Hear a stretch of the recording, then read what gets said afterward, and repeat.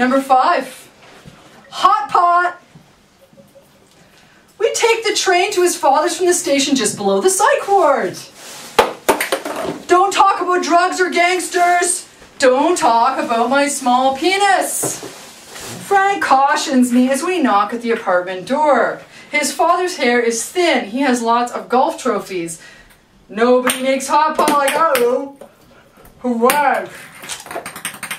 The instant he's whisked us into the plush environs of his condo on Nuns Island and introduced us to his belle lady Yvonne, a woman of bones and haute couture.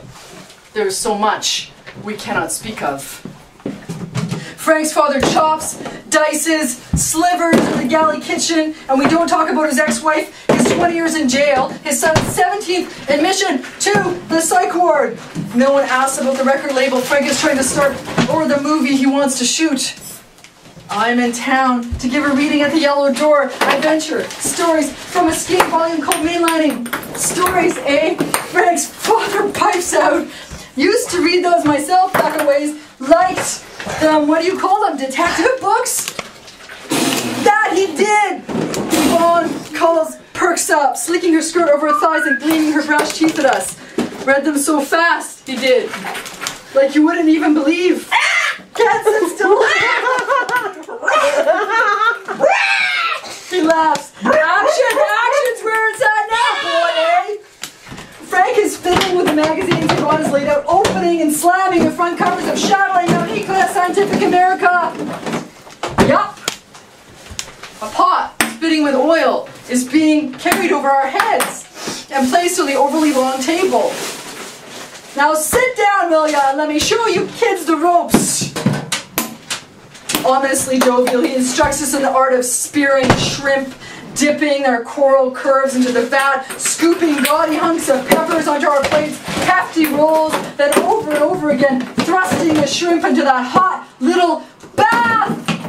Frank sits at the far head of the table like a misplaced patriarch, sporting that suit and a shiny look in his eyes. I want to think is the afterglow from the sex we had yesterday on his last hospital pass. An hour for $20 in a hotel room on Saint Laurent, and most of that time he'd spent unlacing my 20-hole demonias. And Tano pulling each lace out individually. His passion for the specificities, the boundaries of process. Number 6, rhubarb pie with Miracle Whip.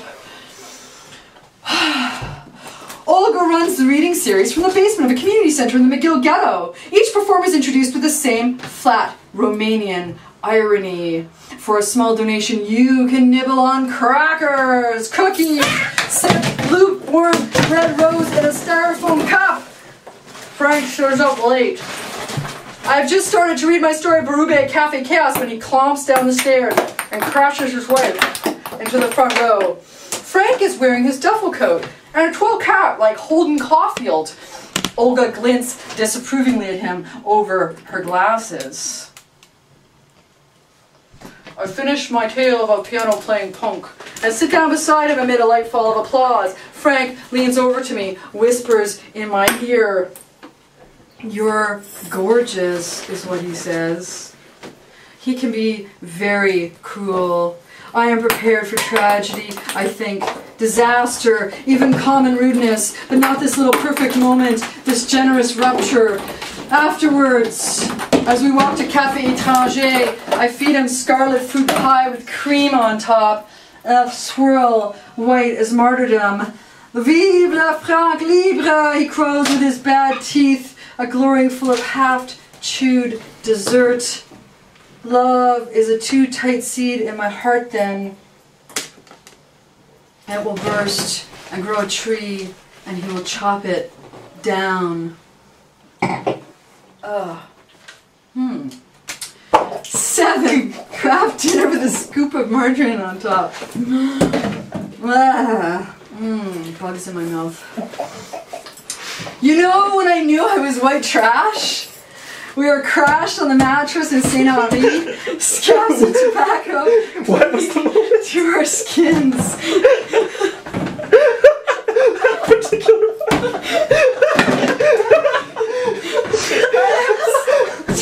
I am staring at the yellow condom on the floor.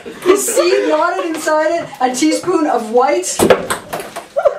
Michelle and I were cooking KD at her place. Michelle? I went out with her in high school. My Michelle, Frank whoops out, oh! And we were using a wooden spoon for the large. Hey, that reminds me. When you were here last weekend, this girl picked me up at the beef tech, and she asked me to spoon. Ooh, this is sexy.